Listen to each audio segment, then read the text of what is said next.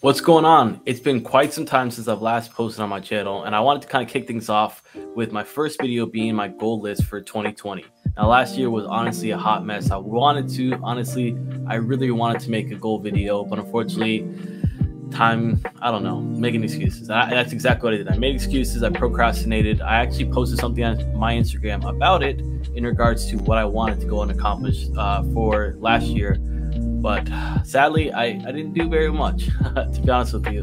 But hopefully this year is a big difference, and I can't wait to kick off this year with my goal list of 2022. Let's go.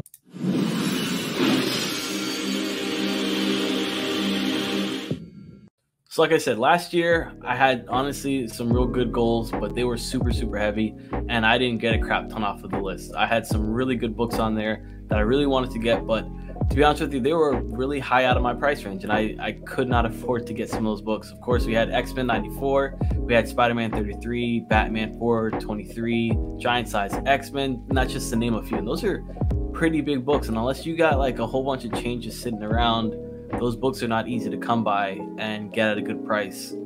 That's not going to hurt my bank, or my wife's not going to kill me. But needless to say, some books I was able to snag last year. Some of those being X-Men 266, the first appearance of Gambit, one of my favorite X-Men. Thor 337, you guys know me. I had a buttload of them. I gave a lot of them away. I think I'm down to like 2 now. So I have added one into my collection, which is my Slab 337, which of course is the first appearance of Beta Ray Bill. I added the Batman Mask of Phantasm, the first appearance of Phantasma, of course, which is part of my childhood. I loved Batman. That was one of the biggest things that got me into comics and birthed me into where I am today. The last book that I want to say was probably pretty significant for me was The Amazing Adventures 11, the first appearance of the Furry Beast. So, needless to say, I didn't do too bad. I didn't get crap off my list, except for Gambit was the only book. Maybe Gambit and Thor were the only 2 books that were like the real books that were on my list. Everything else was far out of reach. So for this year, I wanted to make it a little bit more attainable. Instead of going for massive books, I'd rather go for books that I know I can honestly find in the wild or even get off of eBay, but it's in my price range that I can afford, and not being extremely expensive. Like, there are books that are still high up there, but they're not like over the top expensive books. So the first book, in no particular order, to kick things off, is the Nose Prize book, which is issue 1. It was published in 1982 from Marvel Comics.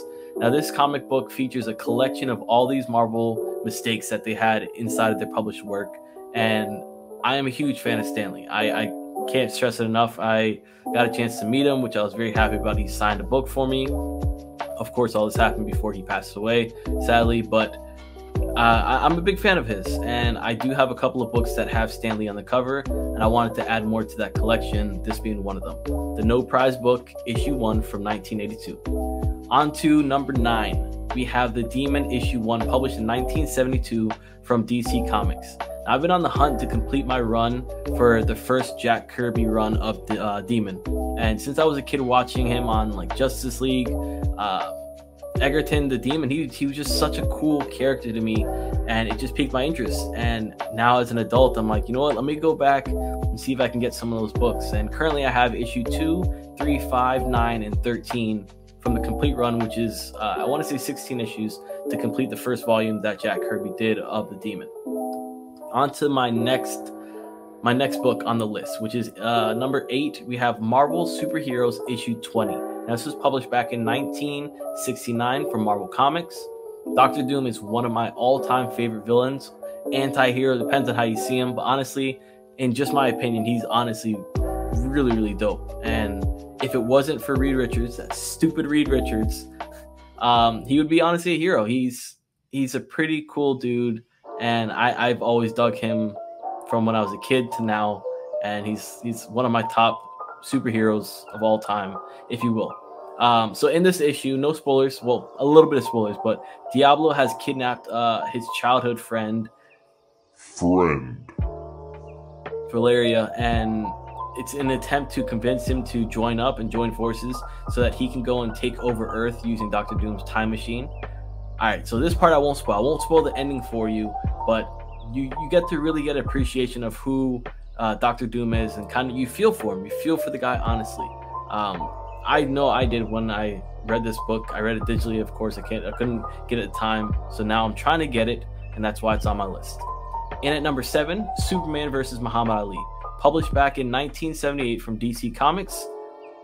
We all love Muhammad Ali. Well, most of us love Muhammad Ali, and this is an absolute stellar Neil Adams cover. And it was a book that eluded me back in the years. One of my LCSs, or local LCSs for me, ended up having that book, and they had a sale going on a couple of days later. And I was like, you know what? I'm going to try to snag this book when the sale's on. And they had it priced for like $99 at the time. The sale would have been 50% off all back issues. So I would have had a really, really solid steal on this book. And I walked in, I camped out that morning, like super, super early that morning. And I ran straight in. I knew exactly where it was located. Ran straight in, no book to be found. I asked them, hey, what's going on with this? And they said that, again, they sold it, which I highly doubt it, because a couple weeks later I came back into the store and there's a book sitting up there. So kind of a bummer, in my opinion, the fact that they took it down. But needless to say, this book is something that I've really wanted to go and grab my hands on. And it will ultimately determine who is the greatest of all time. Who is the GOAT? Is it Superman or Muhammad Ali? In at number 6, we have Star Wars Thrawn issue 1, published back in 2018 from Marvel Comics. Now, I've been a big fan of Thrawn since his first appearance in the TV series. I'm very lucky enough to own his first appearance, which is like skyrocketed now since, spoilers, Mandalorian season 2, when Ahsoka talked about him saying, where is his whereabouts? So as far as Thrawn, I've really wanted to get into this series, and issue 1 is the best place to start, I would say. I honestly, I cannot wait to see how he is portrayed in The Mandalorian or in Ahsoka when it comes through. But yeah, we're here, halfway there at number 5, which is our first indie book for the list. It's Mighty Morphin Power Rangers issue 21, published back in 2017 from Boom Studios. Now, this is Stan Lee's box variant, if you call it. And as a child, Power Rangers was something that I grew up watching as a kid, and it was a huge part of my childhood. Honestly, like, it was like Ninja Turtles, Power Rangers, wrestling, and comics, and it was almost in that order. I wanted to be a Power Ranger, I wanted to be a turtle, I wanted to be a wrestler. I became neither. I became a nerd. But on this cover, which is, like I said, Stan Lee's box variant, it actually has Stan Lee cameoing as Zordon, which I thought was so cool. And I was like, man, I got to get this book. And that's why it's on my list at number 5. At number 4, we got Star Wars Ewoks number 1, published back in 1985 from Marvel Comics. Now, who honestly doesn't like the Ewoks? As a Star Wars fan, this book for me is a must-have in my PC. Seeing Ewoks in return was absolutely stellar for me. I love the fact that Ewoks was in there. And as a kid, it was like these little people had the ability to do so much damage. But it wasn't later on until Battlefront when I had the opportunity to see the darker side of the Ewoks. And I'm not even joking with you, like, Ewoks at night, holy crap. That's a, you know what? Ewoks in the dark. That is a solid podcast reference. Speaking of podcasts, you can always go and check out my podcast, Just a Little Podcast, wherever you listen to podcasts. You can also check me out on social media, and I also have a link down below so you can check me out there. But on to number 3. We have Batman issue 200. This was published back in 1968 from DC Comics. It's another Neil Adams cover, and I absolutely love this cover. The pink background, you're having all the different issues behind it. It's so freaking dope.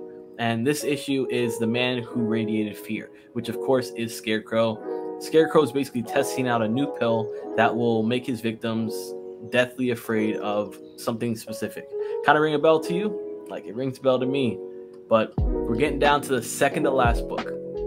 On to Star Wars issue 55. Now, this is published back in 2018 from Marvel Comics.